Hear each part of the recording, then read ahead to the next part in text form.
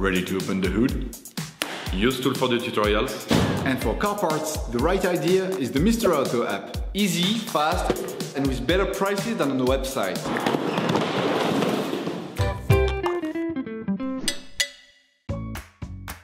You will find the TRW pads used in the video by clicking on the link in the description. Turn your engine off, pull up the handbrake, pull on the bonnet release lever and open the bonnet.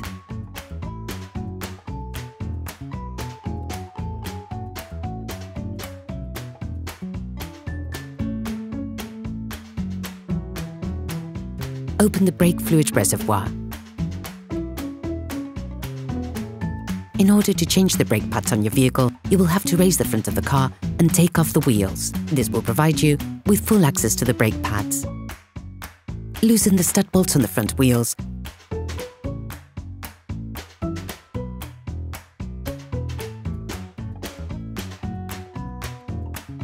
Raise the front of the vehicle and put it in the two-axle stands.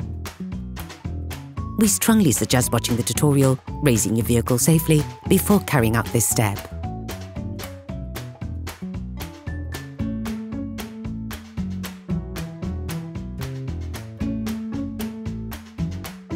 You will then be able to take off the wheels.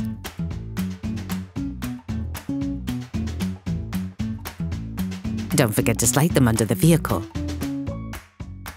Turn the disc outwards. This will facilitate the process. Insert a flathead screwdriver to the outer extremity of the oblong hole located on the front of the brake caliper. Lift it off using the screwdriver as a lever by pulling it towards you. This will then push the piston in. Don't hesitate to push the screwdriver further in once the space between the pad and the caliper allows. Ensure that you have pushed the piston in as far as possible before moving on to the next operation. Remove the caps covering the caliper mounting bolt.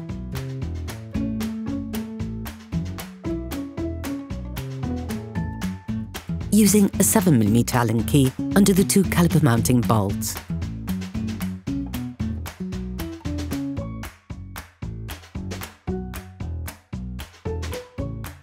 Using a flat screwdriver, disconnect the pad wear sensor.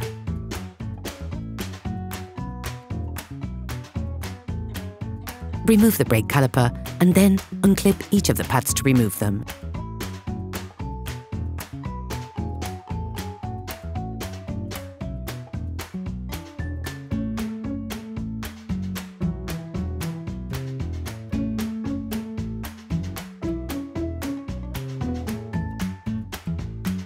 You can now place the brake caliper on one of the coils of the shock absorber spring.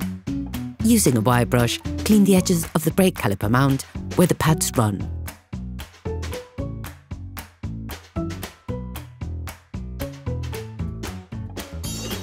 Please support us, subscribe and like the video, that will be really cool.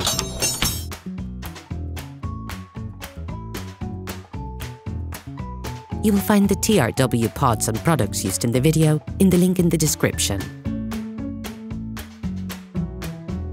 Take the new brake pads, then insert the pads into the caliper by clipping them in.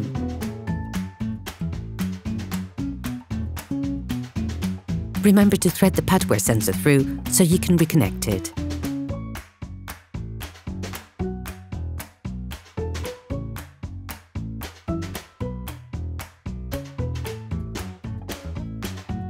Now, put the brake caliper back in place, ensuring that the caliper mounting bolts are aligned with their housing.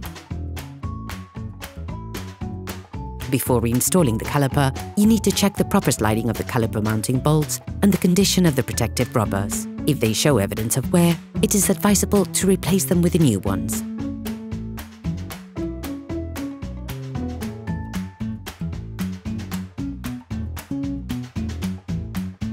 Reconnect the pad wear sensor, push the caliper mounting bolts and begin tightening with a ratchet.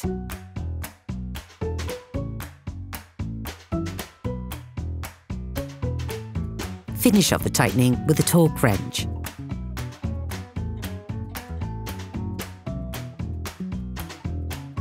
Put the caps back in place.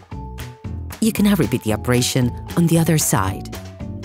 Put the wheels of your vehicle back on and lower it to the ground.